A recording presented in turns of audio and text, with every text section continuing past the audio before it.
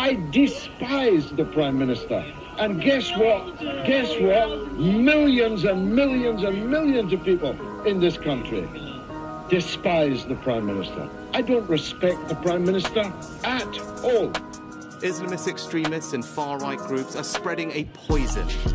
That poison is extremism. It aims to drain us of our confidence in ourselves as a people and in our shared future.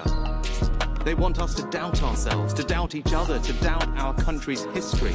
Well, he was really talking about Muslims, because that's the imminent theme of his, I think, forlorn hopes of re-election. To whip up Islamophobic, racist fervour in the likes of GB News, which has been at the forefront. Yes, I'm talking about you.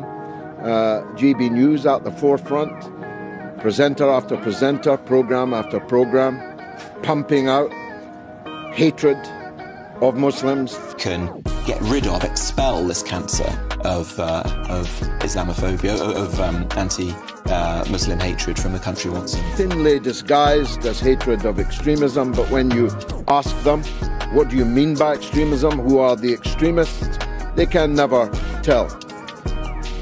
It's clear to me that Sunak has identified Muslims and Gaza as the proximate centre of that wedge issue that he intends to use as perhaps his only hope of re-election.